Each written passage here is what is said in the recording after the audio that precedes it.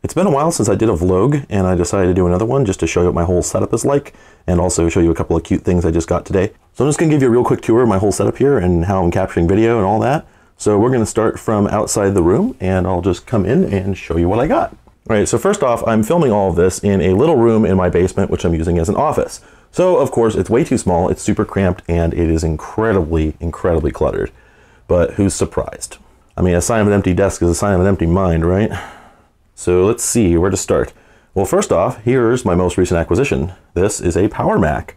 I've wanted to do non-PC titles as well as PC titles because the Macintosh had an incredible number of utilities, all graphical, all designed under Apple's UI guidelines for the most part.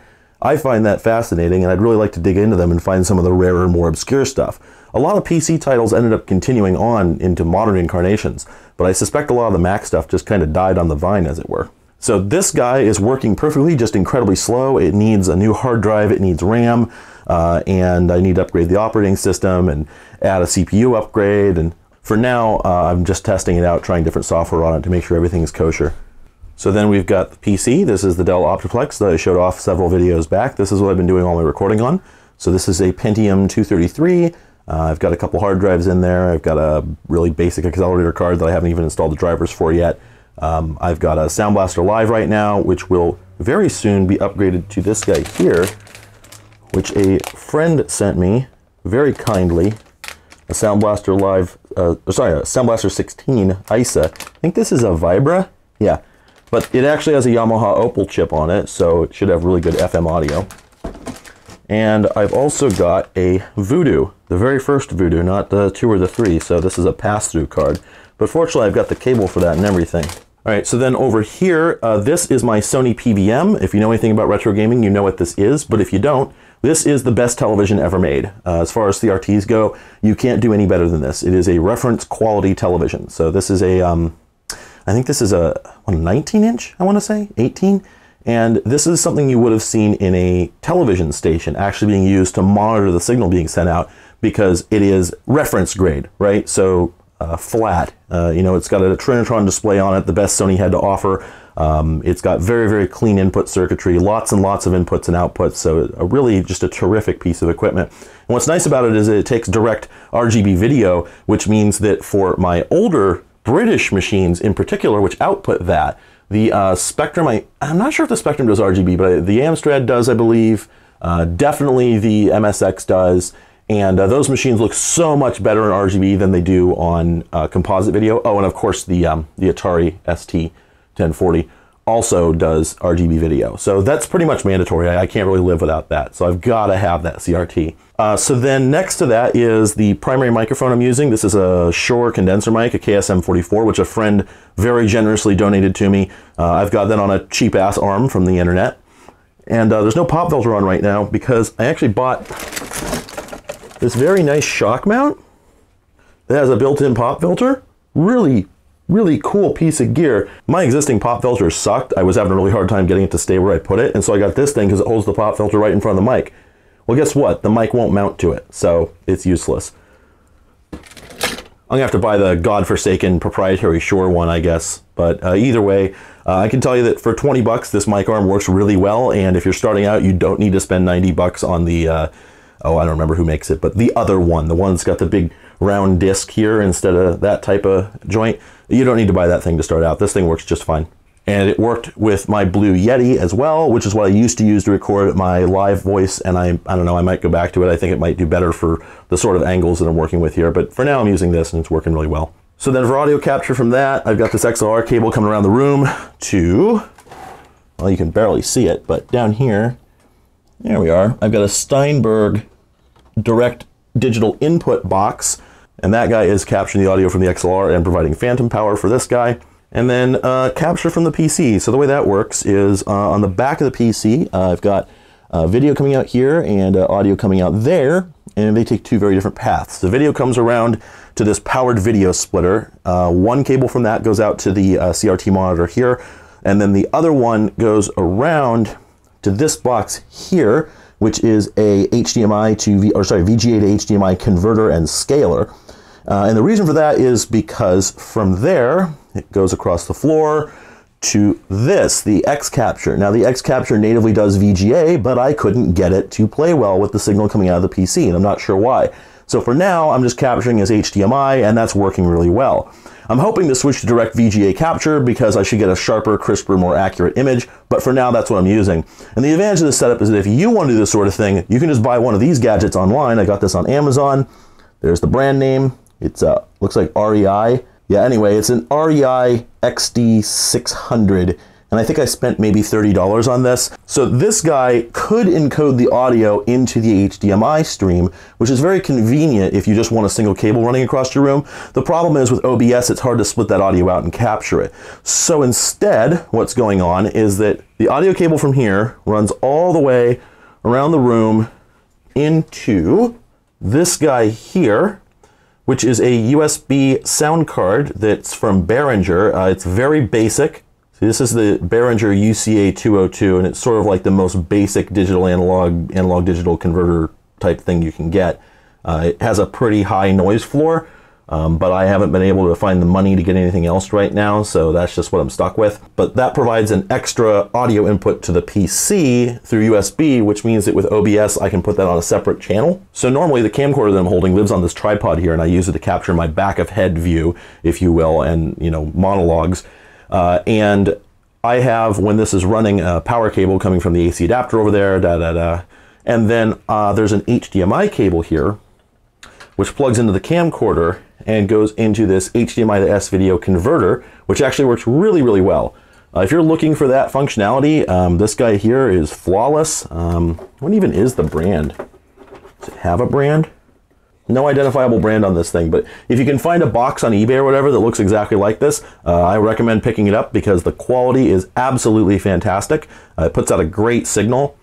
So what this does is it spits out both composite, yellow RCA and S-video, and then that's running into the TV here. Now, one of the advantages of using this particular television is that it has right here a 16:9 squish mode.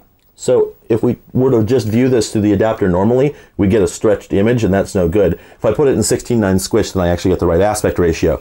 And basically this just provides a program monitor. It lets me see what I'm looking at as it would be displayed to you, because the LCD on the camera itself is not very accurate. So it's putting out a 15.5 kilohertz whine right now, which is really intolerable. But fortunately, I'm able to just notch filter that out in post-processing, so it doesn't show up in any of my videos. A couple of the early ones had it when I hadn't really figured out how to do that yet. So I don't love using this as a program monitor. Like, it's super cool, but it's also huge, it's whiny, I can't put it where I want it, and it's taking up a lot of space on my desk. So once I have an opportunity to get an LCD monitor to use instead, I'm gonna displace this and put it somewhere else. I still need it in order to demo all the old consoles and the stuff that runs at composite, but for now, I just don't have the room for it. Very soon, I'm probably gonna be moving all this stuff into another room because unfortunately, I just had to give away my lizard, which was taking up the other room. I'll probably put a picture up on the screen of what she looked like. She was a gigantic 4.5 foot long monitor lizard. She weighed about 24 pounds, and I realized I was keeping a zoo animal and just could not hang on to her. So I gave her to the local reptile zoo where I think she'll have a much happier life. And now hopefully I'll be able to take all of this stuff here and move it over into the other room, which is storage right now. And then I'll be able to expand my bench out here, move the television down, and have a lot more room to work. And then I can put a preview monitor on the wall or something like that, or maybe put another arm up to hold that, and that'll be my program monitor instead. So I don't recommend using the CRT approach, but for what I'm doing, it was just the easiest, most convenient way to do it. Okay, so as far as doing the actual live video, I needed lighting. So the way that works is I bought a kit off of Amazon. It's 2 of these. Yeah, there we go. So this is a softbox with a 105 watt fluorescent tube in it. So that's one of these bulbs here, and that's 105 real watts, not 105 equivalent. Give you a sense of scale, this is a big, big bulb, and I have huge hands.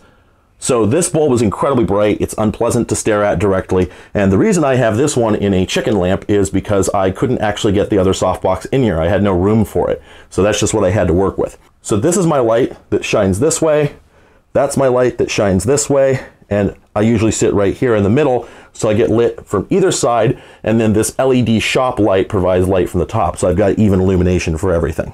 So then for doing voiceovers, I still use the Blue Yeti because it's convenient to use on my desk here and plugs in via USB. And then that's about it for production equipment. That's pretty much how the setup works. I'm filming everything in this absolutely, completely tiny area. It's just squished into the corner here because it's all I've got. I've bought this backdrop online. It's not a very good backdrop, but it's better than you staring into all of this. I figured it would be a little less visually noisy, so you don't have to stare at my storage closet where I put everything I don't know where else to put. And then while I'm here, I just want to show you some gems I picked up today, which I'm really looking forward to going through. I went to the Salvation Army and I found a whole bunch of CDs there. So I've got someone's Glengarry Glen Ross sales leads from 2003. That's probably boring, but it might be fun. Got Trains, Railroad Simulator, Bugged 'em. This is a Freddy Fish and Luther game. Rally Championship, I've never heard of this. I'm guessing it's some really bad 3D race game. I'm looking forward to that being terrible. This is a Psygnosis airplane game, which I'd never heard of, called Combat Air Patrol. You know, it's itching at the back of my head. Maybe this was something that was well known, but I don't remember it. Cluster Ball, the Future Sports Experience. I expect this to be absolute garbage. Clue Finders, this is obviously for 12-year-olds, and you know I already want to do children's software, but in particular I'm interested in the fact that it says Kid Picks on it. I don't know whether that means it includes Kid Picks or it's like a Kid Pick software series. I don't know, but I'm hoping that's got a really weird version of Kid Picks on it that has even more sound effects than the past ones. And then a Pac-Man Adventures in Time, which is apparently some sort of 3D Pac-Man. Again, I've never heard of this, but whatever. And then finally, we've got archives. I've got floppy disks and floppy disks. Pretty much this entire blue tub is full of floppy disks, so that's several hundred to go through. These are all software cassettes for the Amstrad CPC and the ZX Spectrum. So these are all old 80s like software magazine cassettes or even just commercial software. You can see these are a lot of magazine pack-ins with just random games on them, the equivalent of you know, shareware disks. More floppies, blank floppies, in fact. And then just scattered around the room are random pieces of ephemera and stuff from archaeological digs that I found at the RePC or the thrift store or ordered online and haven't gotten around to yet. Anyway, that's it. I just wanted to give you a tour of my incredibly messy studio here. It's taken a lot of work to set this up, and it's going to take a lot more work to get it into any sort of really usable configuration. This Mac takes up way too much space on my desk. The PC takes up way too much space on my desk. The CRT, the Sony PVM takes up too much space on my desk. There's so much stuff in here, and I just don't have a place to put it all, but I need it all. I mean, this sort of hobby is a hoarder's hobby. You have to just keep getting things, and eventually you'll do something with them, and you just have to hang on to them in the meantime. So it's pretty terrifying to your significant other, but it's what I have to do in order to do this thing, and it seems to be paying off. So I'm having a good time. I hope you're having a good time, and I hope you have a good day.